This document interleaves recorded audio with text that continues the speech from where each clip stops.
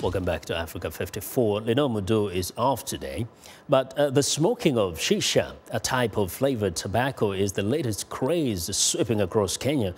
Patrons are flocking to Shisha parlors to smoke and socialize. But the practice can be addictive and harmful, though many dabblers may not realize the dangers, according to a new review. Lenny Ruvaga reports from Nairobi. 26-year-old Ian Shewaine has skillfully mastered the art of setting up his shisha pipe.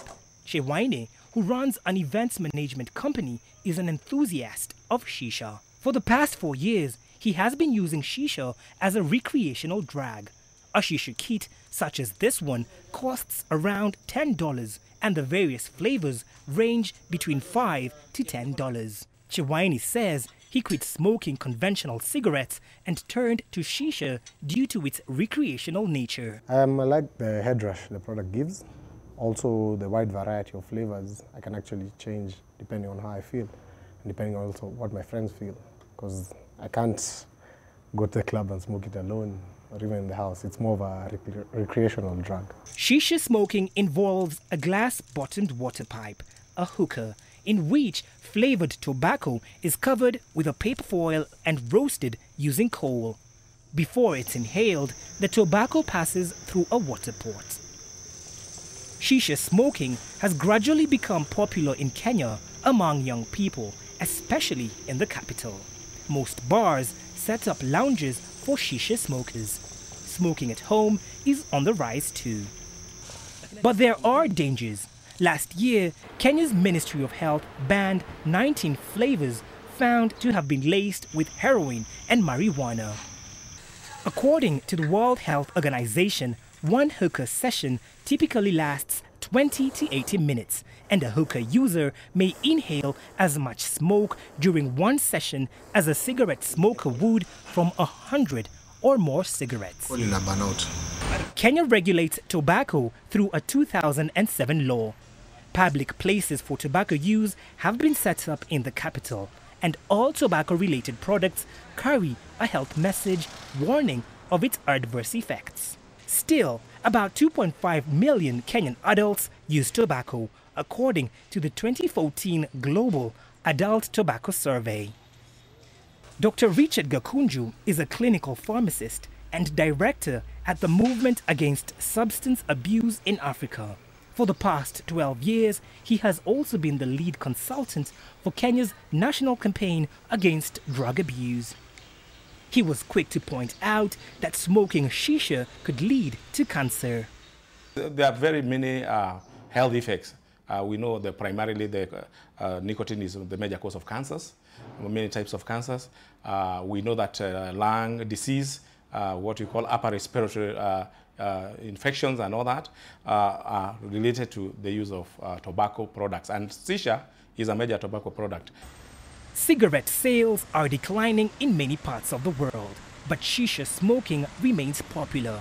According to a 2014 study by the University of Florida, about 100 million people worldwide use hookahs each day. Lenny Ruvaga for VOA News, Nairobi, Kenya. Now, every year, the World Health Organization and its partners mark World No Tobacco Day. The day is meant to highlight the health risks associated with tobacco use and advocate for effective policies to reduce tobacco consumption. For World No Tobacco Day 2015, the WHO is calling on countries to work together to end the illicit trade of tobacco products. For more insight into the significance of World Tobacco Day, I'm joined by Joshua Kyallo, the Director of Africa Programs at the Campaign for Tobacco-Free Kids. Welcome to Africa 54, Joshua. Thank you.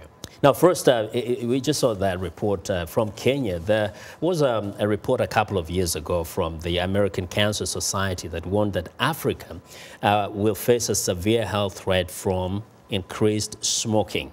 Is there any indication that that threat is not there anymore? I think Africa is increasingly becoming the attraction of the tobacco industry. When you look at what's happening globally, we're dealing with a very poisonous product. Tobacco, the science is very clear. So tobacco kills, causes disease and disability. Yeah. And there's other jurisdictions around the world that put in place strong laws.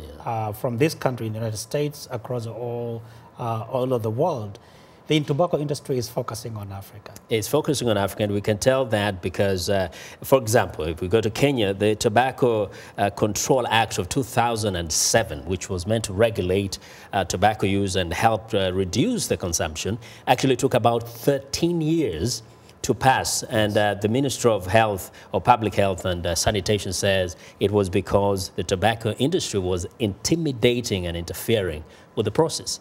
Can you win against the tobacco industry? Yes, well, the experience shows that you can. And if I speak specifically about the Kenya situation, you're absolutely right, Vincent. It took Kenya that long to enact the tobacco control law. It also took Kenya 8 years to get the regulations issued. The Ministry of Health issued regulations in December last year. And when you look at what has been happening all this time, the tobacco industry has been fighting every way. They undermine government's efforts to put in place strong measures to protect public health. Right now, as we speak, the British American Tobacco has gone to court to challenge the Minister of Health and the Kenya Tobacco Control Board in an attempt to stop the adoption of tobacco control regulations. Yeah. Now, among your objectives as an organization is actually to first to not only expose those tobacco company or businesses methodologies, but also to empower a generation of young people that will be smoke or cigarette free. How do you do that? Well, through the implementation of the Framework Convention on Tobacco Control. That's the primary starting point.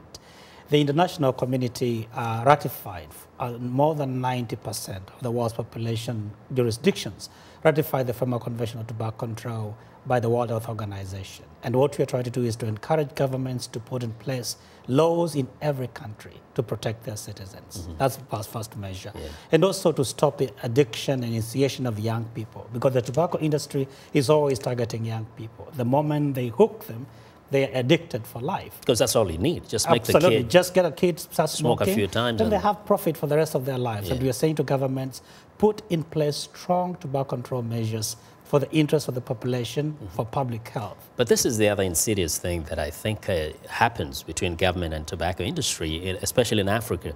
The tobacco industry works closely with politicians, legislators, in actually advancing other things, other developmental programs in society.